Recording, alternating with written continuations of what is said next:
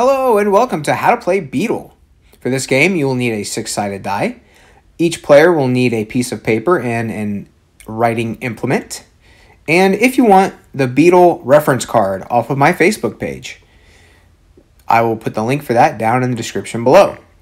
This card includes both instructions and reference for what number corresponds with each body part. If you're familiar with the game Cootie, then you know how to play Beetle. Instead of building a bug out of plastic, though, you are drawing your own little bug. So that makes it kind of fun because each player's bug can look different and unique.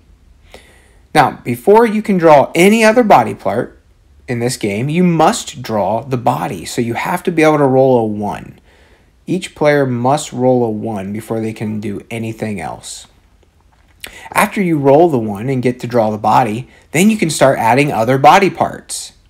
The only other special rule is that you cannot draw eyes or antenna until you have drawn the head. In order to win, a player must draw 1 body, 6 legs, 2 wings, a head, 2 eyes, and 2 antennae. The first player to do that wins the game. Some additional rules that could make this game really fun is that you allow everybody to finish. And at the end, you also have a bug judging contest. You could allow people to roll only once per turn, or allow players to continuously roll until they get what they need. The great thing about this game is that you can change the rules up as much as you want. And it's still a fun and entertaining game, especially for families and small kids. Well, thanks for watching How to Play Beetle. If you enjoyed the game, be sure to let me know down in the comments below. If you've got any interesting rule changes that made the game a lot more fun for you and your family, please tell me about them down in the comments.